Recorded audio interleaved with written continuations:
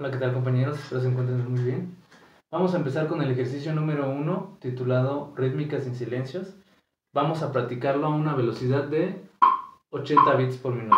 Primero, antes de hacerlo con nuestro instrumento, vamos a hacerlo marcando y vamos a cantarlo o tararearlo, ¿vale? 1, 2, 3, 4, ta, ta, ta, chocolate, ta, ta, ta, ta, ta, ta, ta, ta, ta, taca, ta, taca, taca, taca, ta, ta, ta, ta. Ok, una vez que nos salga, vamos a practicarlo con nuestro instrumento. En este caso podemos hacerlo con la guitarra, con cualquier acorde. Puede ser la batería, con los tambores y podemos ir subiendo de velocidad.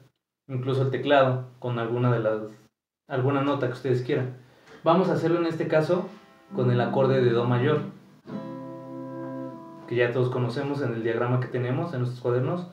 O si no, lo repasamos rápidamente. Sería dedo 3, cuerda 5, traste 3, dedo 2, cuerda 4, traste 2, y dedo 1, cuerda 2, traste 1. Vale, vamos a practicarlo con este acorde. Sería la rítmica del acorde.